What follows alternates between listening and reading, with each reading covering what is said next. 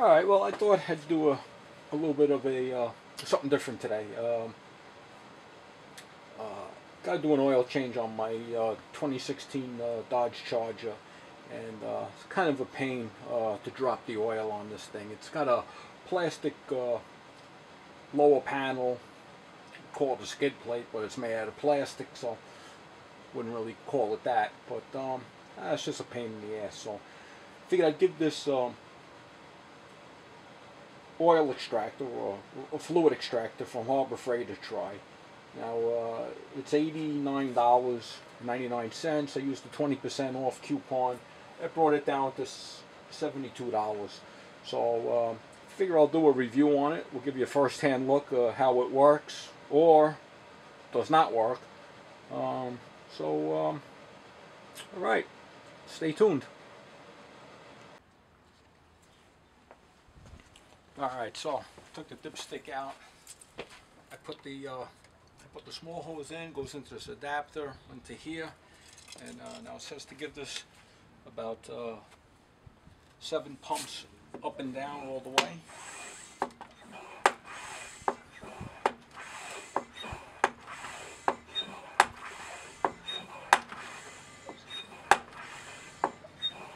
We'll give it 1 extra there.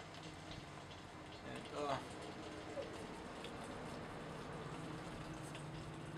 I should have timed this here. It's about maybe 10 seconds or so far. It says maintain some pumps as needed. So I got about 10:09, 1:09.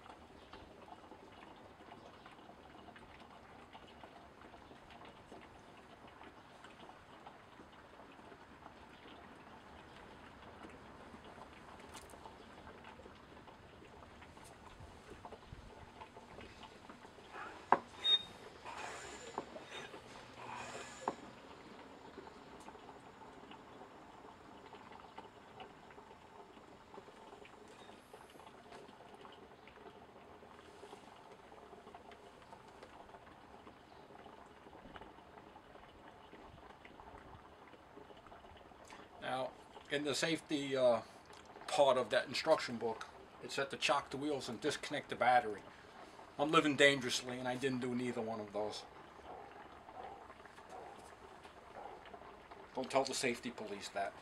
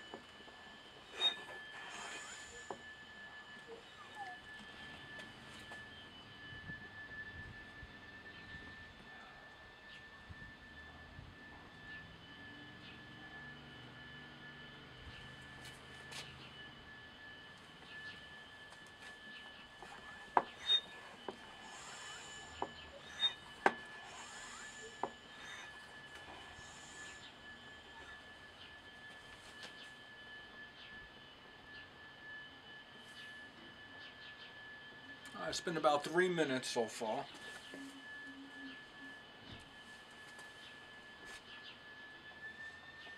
Now this car holds 7 quarts of oil. Don't know what 7 quarts looks like on this, so we'll see.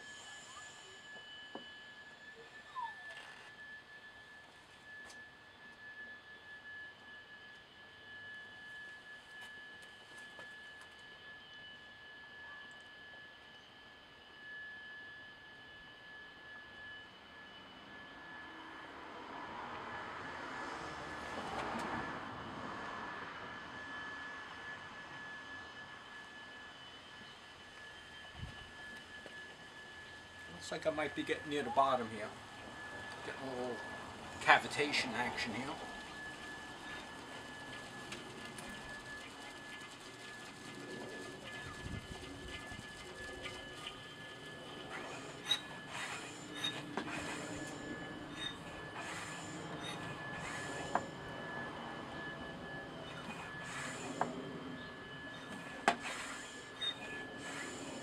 I'm increasing the vacuum action here.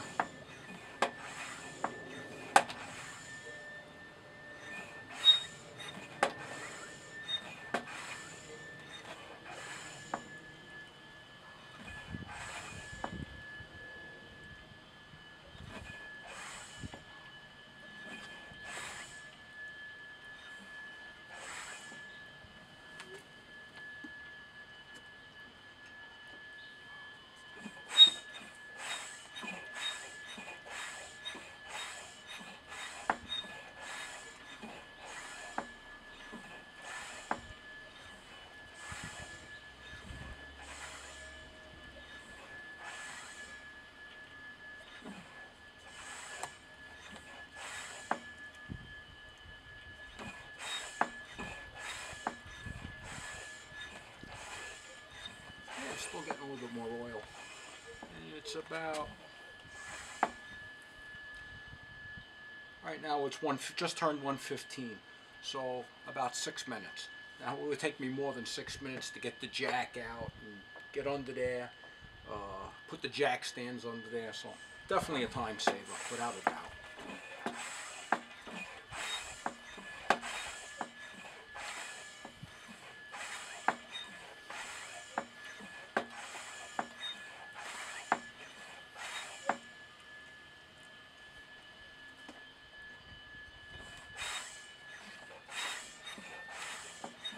That's about it.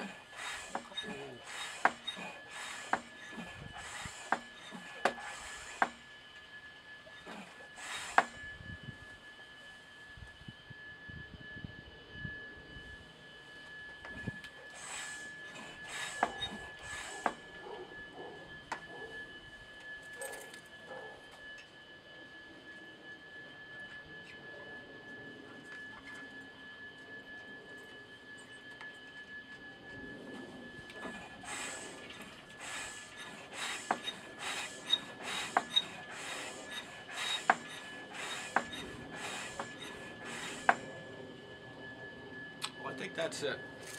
So,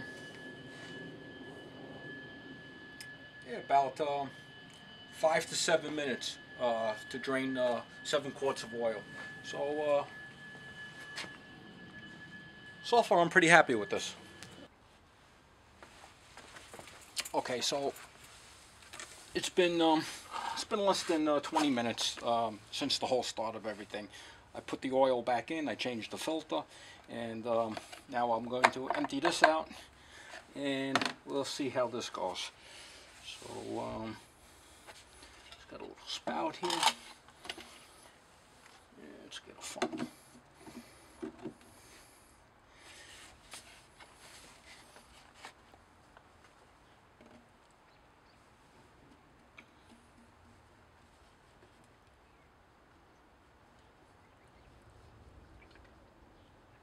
So far, my first impressions are very favorable.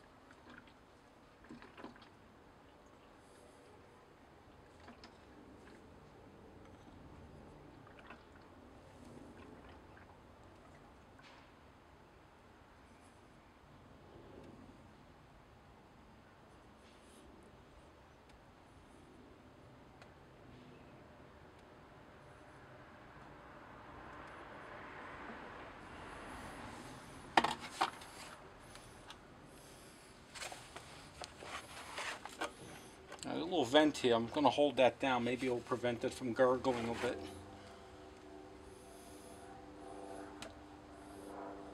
Yeah, definitely did. No.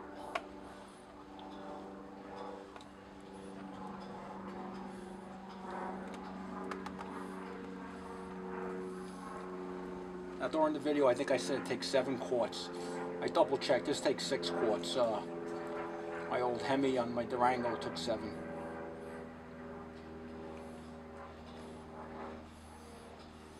I put 6 quarts back in, and it came right up to where it was supposed to, so I'm pretty confident I got most of the oil out.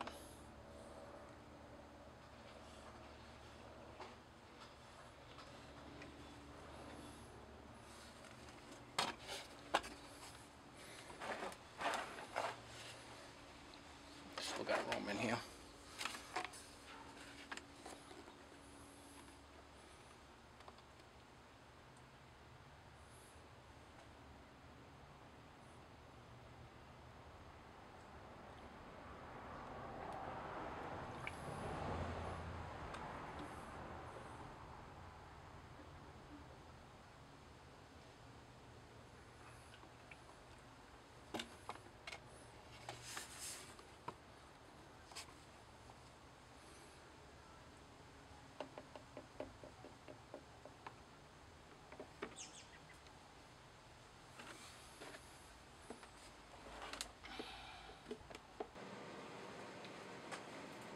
Alright, so everything's all cleaned up.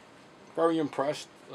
Less than an hour from start to finish completely, which I'm real happy. And that's with putting everything away, talking to my neighbor a little bit, and so only thing I see is this hose, putting this away, is a little unruly. There's no way this is going to stay in this thing. Just wants to pop right out of here, so I don't know, got to figure something out. And these rubber